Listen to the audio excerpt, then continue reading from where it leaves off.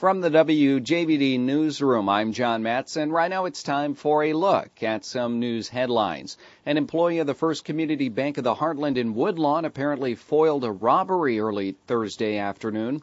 Jefferson County Sheriff Roger Maltz says the suspect entered the facility and produced a note to the teller instructing the teller to place whatever money they had into a zippered bag.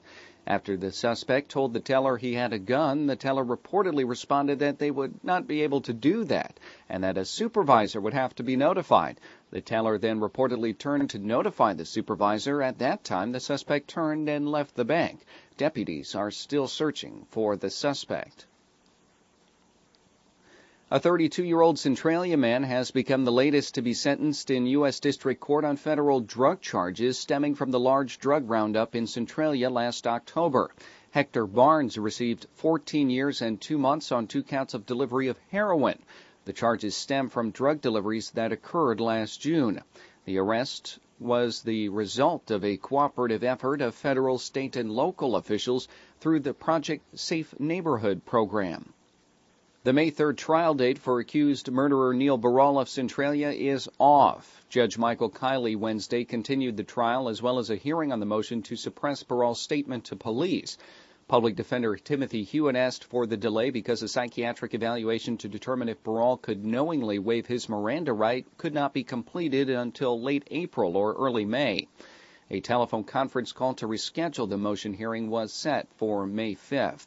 Barral is accused of the October 2007 murder and aggravated criminal sexual assault of Centralia grade school teacher Michelle Cavaletto as she jogged near her home on the Copple Road southeast of Centralia. State Senator John O. Jones is inviting all veterans from the 54th Senate District to the 3rd Annual Veterans Legislative Day in Springfield on April 29th. Veterans and their guests are invited to take part in meetings, briefings, and a reception to honor the contributions of Illinois veterans. The event will begin with check-in from 8 to 9:30 at the Howlett Building on the Illinois Capitol Complex in Springfield, with opening remarks to start at 11. The day will conclude with a free lunch and special reception. Interested veterans are asked to RSVP by April 23rd and can do so online at vets.senategop.net or by calling 217-782-0797. The Illinois Emergency Management Agency is highlighting earthquake preparedness this April, the second anniversary of a 5.4 magnitude earthquake that shook the state on April 18, 2008, with an epicenter in southeastern Illinois.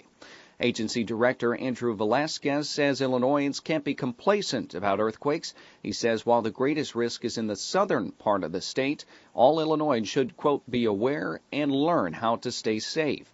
There are 2 seismic zones in southern Illinois, the New Madrid and the Wabash Valley zones. Velasquez suggests making a disaster preparedness kit containing water, non-perishable food, flashlights, and batteries, along with other supplies.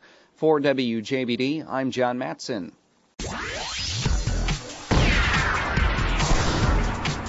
WJBDradio.com